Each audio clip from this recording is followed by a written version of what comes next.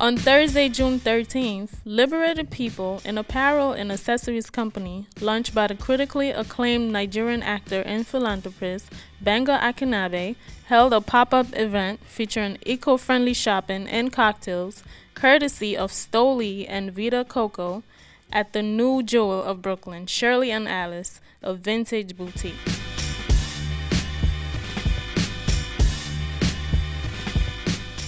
The event was well attended, and it featured the Spring 2013 collection of t-shirts with the dates of liberation of various countries around the world.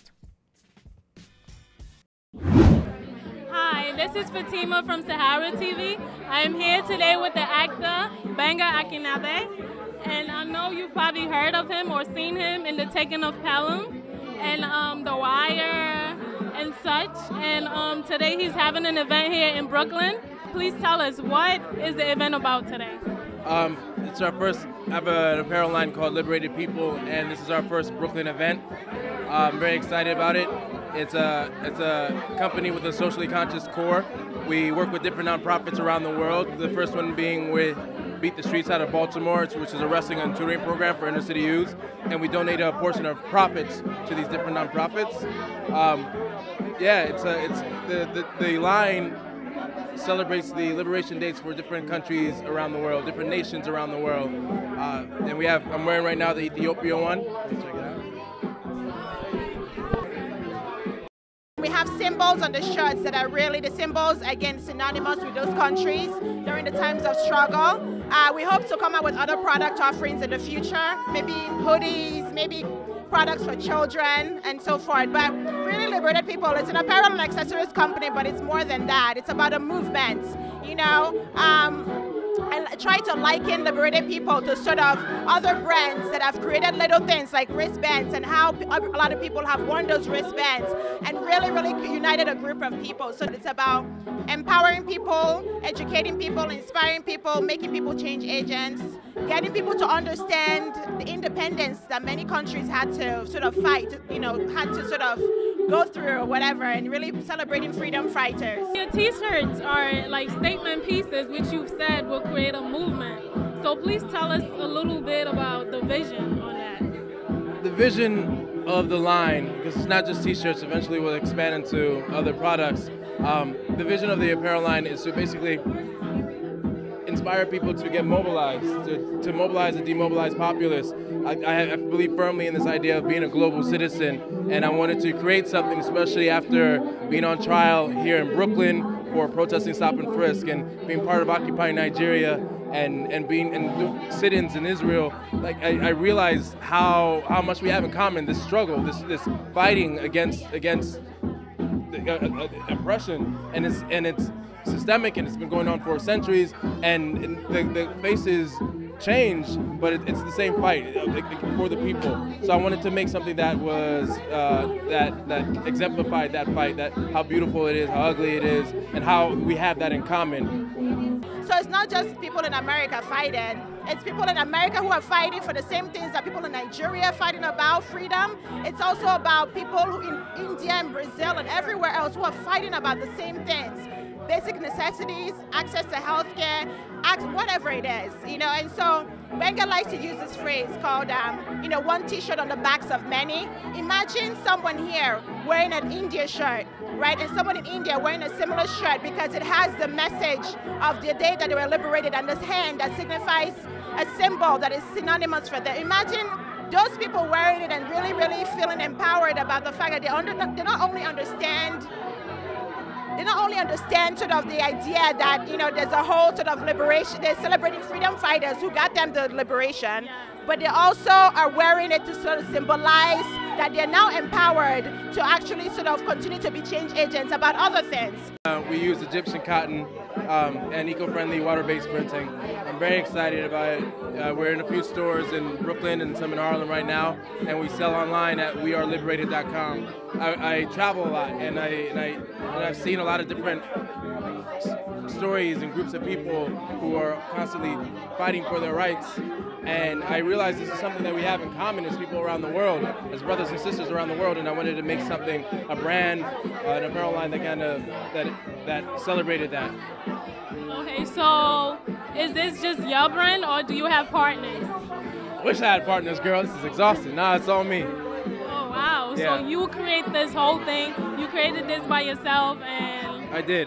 I found a really good designer who got the message, who got what I wanted, and pulled together some friends to bring the word out, and research printing processes, research t-shirts and fabrics, and I know a lot more about clothes now than I did a year ago.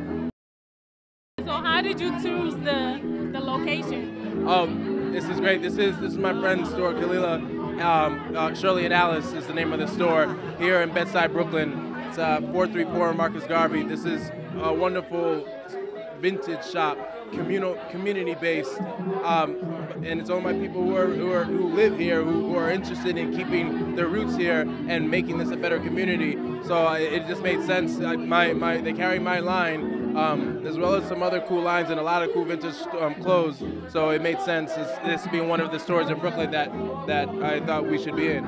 The message is pretty much, the fact that every time you go to different parts of the world, there's a bit of instability. For whatever reason it is, people are fighting about something. But a lot of times the fighting is about things that are similar in many parts of the world. Things that people are fighting about here is the same thing that people are fighting about in Nigeria, in India, in all parts of the world. Sometimes it's about having access to basic necessities. Other times it's about freedom, right? It's about little things. And so Liberated People is about creating a platform, creating a product that people from here, people from other parts of the world can wear them and really feel connected and really, really, really start to get the message out that, listen, we're all fighting. We're all sort of fighting about the same things, that we need to sort of educate. In order for us to win the fight, we need to educate ourselves. We need to know where we've come from. We need to also understand that the only way that we can win is about knowing sort of what we're fighting about as a global society. It's one of the richest nations in the world, and the richest on the continent of Africa, yet 90% of Nigerians live on $2 and less a day. It makes no sense, especially, it's not just rich in oil, it's got many other resources. So after the fuel subsidies were lifted and the people were being forced to pay more for what was already a natural resource to that land, like we took to the streets. I was out in the streets every day protesting how ridiculous this was and how offensive and how criminal this was. And I was inspired by the fact that so many Nigerians came out. The numbers doubled every day. People were concerned that there would be a crackdown like there had been in the past in Nigeria when people spoke out, but it wasn't like that this time, particularly in Lagos. So it was a beautiful time to be in Nigeria. People were singing, people were dancing, people were out there, speaking truth to power, and I was very blessed to be a part of that. And so I was even more so inspired to get this line out there and to speak about the things I've seen and the things I believe in.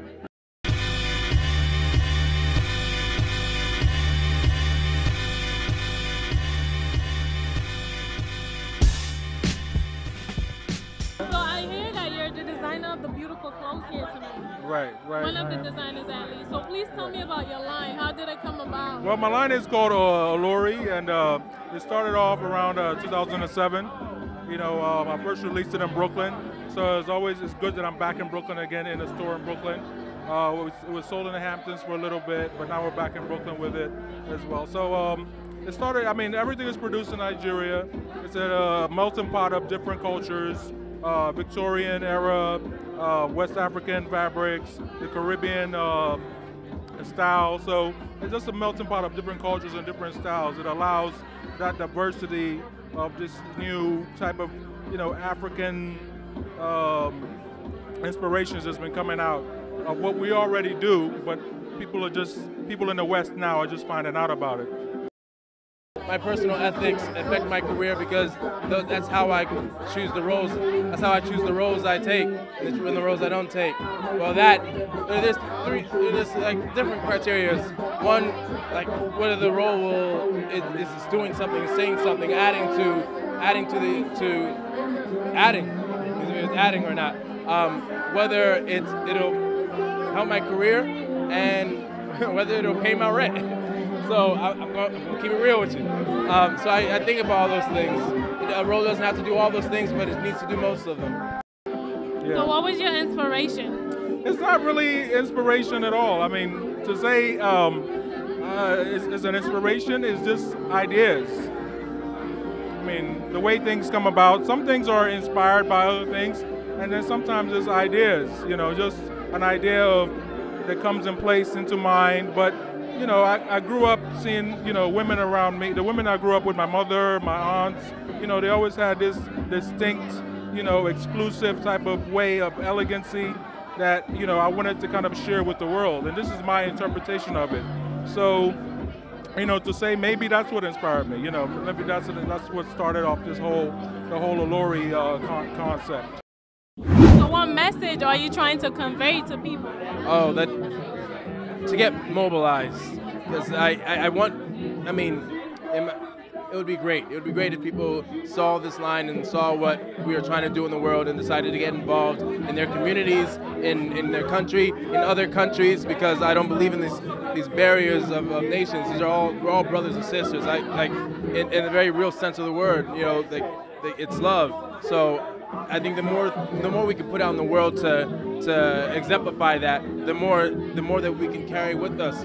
You know, you understand? Because there are already so many other messages that tell us the opposite. So we need to fight back with love, and hopefully this line is in that vein. A portion of the profits from the T-shirt sale at the event was donated to a local nonprofit organization called Beat the Street to help them achieve their goal of improving the quality of life of youth in their community.